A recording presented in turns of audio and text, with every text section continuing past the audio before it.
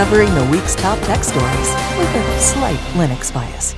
Having completed its first human launch, SpaceX founder and CEO Elon Musk says the company is now focusing on developing its next-generation spacecraft, Starship. A couple weeks back, NASA and SpaceX successfully launched astronauts from U.S. soil for the first time in almost a decade. According to an internal email sent to staff, Musk said that the development on Starship is now the primary focus for the company, alongside the safe return of the Crew Dragon from the International Space Station. Starship was unveiled last September and is designed to carry a crew and cargo to the Moon, Mars, or anywhere else in the solar system, according to the billionaire. Musk's intention is to make the spaceflight vehicles as reusable as planes.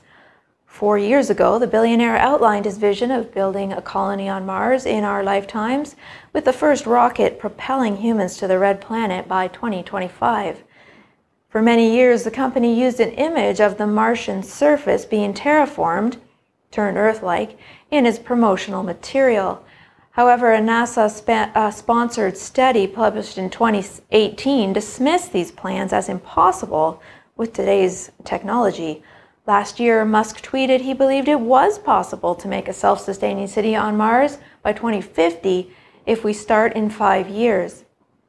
According to SpaceX's most recent detailed plans published in 2016, there are 2 phases for the first human transmissions as part of a programming to colonize Mars. The first will take place in 2022 when at least 2 Starship rockets will land on Mars.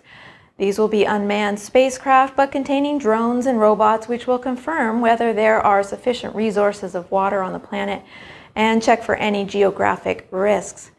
The second phase will start in 2024 when another pair of Starship spacecraft will land on Mars with the first astronauts. These spacecraft will bring equipment and supplies as well as a number of production plants for ongoing life on the planet, as well as develop a base of operations.